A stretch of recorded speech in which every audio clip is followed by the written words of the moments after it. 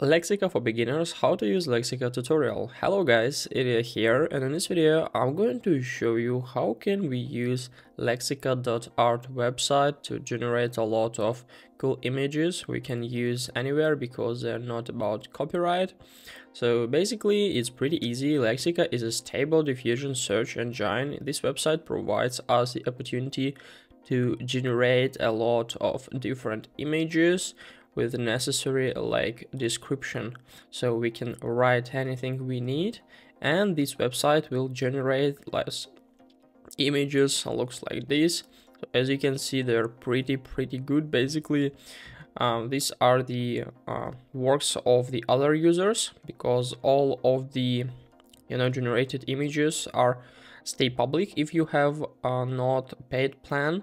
So basically, to start working with Lexica, we need to firstly log in. So go to website Lexica.Art, and then in the right top corner right up here we need to click on get started. So just click on it, and after that we can continue with our email or continue with Gmail. So I have a Gmail account, I'll just click on continue with Gmail. So here we need to choose one of our accounts, and after that basically everything is ready. We can start working with Lexica. As you can see in the top of the screen, we have some options, some folders: home, generate, history, likes, and account. This is our home page. As you can see, we can search for some images. It means that I will search for already generated images. If we need to generate, we can just click on generate and we'll move to generate area. I'd like also to say about history. If you have generated some of your photos and you want to return to them, you can of course go to history, and after that just find it right up here. As you can see, it's showing 11 results. We can select multiple and then just download it if we need. Also, we have a liked area. We didn't have any liked images yet. I will show you a little bit later. And account, about the memberships. Let's talk about them at the end of this video. So if you'll go to homepage, we can see a lot of different generated photos or images, and how can they be helpful as for us. Basically, if you like some of these photos, for example this one, you can simply click on it and then just read the description author added to these to generate this image. So astronaut in jungle by Said Mead, cold color palette, muted colors, detailed 8K. So you can simply copy it and try to generate something like this. A little bit later I will show you how to do this. Also, we can see the model, the guidance scale, the dimension, the upscaled, and the negative prompt. So basically you can do it with any single part here. You can also just simply choose the necessary image and then just click on like. So after that it will be saved on your likes page. So let's go to generate area and let's start to generate, because this is basically the main feature of this website. What do we need to add here? We need to describe our image, and also we need to add some negative prompt. What does it mean? So the describe our image is the area where we need to describe our image we want to generate as more detailed as possible. And the negative prompt, it means that what don't we want to see on this image. So I want to add any negative prompt, but if you don't want, for example, for it to add some text, you can write here text. Yeah. So after that we can simply just click on generate, and in a few seconds our Lexica.Art will generate a few of works for us. So let's wait for a little to find is it good. As you can see, it works like this. We have 4 different generated images. We can simply click on any single image. We can just generate variations, upscale image by adding more fine details, or outpaint, or we can just click and load from intro, download image. So if you need to download, what do you need? You need to click here and then just click on download image. So after that it will be successfully downloaded to our computer. I think it's pretty good. Let's try to generate versions. Let's watch what's going on, what will happen.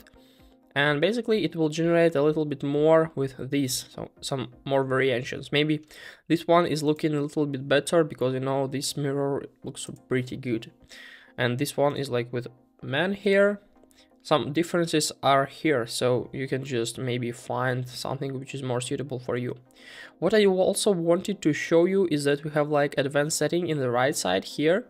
We can find the guidance scale, like less contrast, more contrast. We can also like fix double heads, slow crops in. But what did I wanted to show you, that we can add like image we want to reference for.